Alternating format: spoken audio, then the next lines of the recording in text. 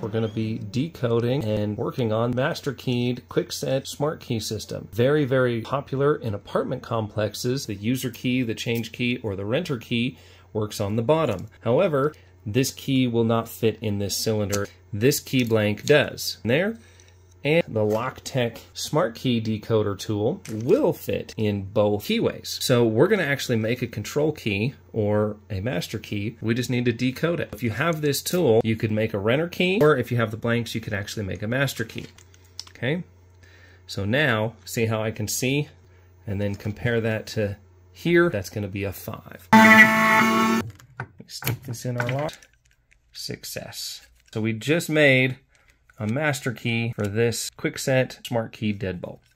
Pretty cool stuff.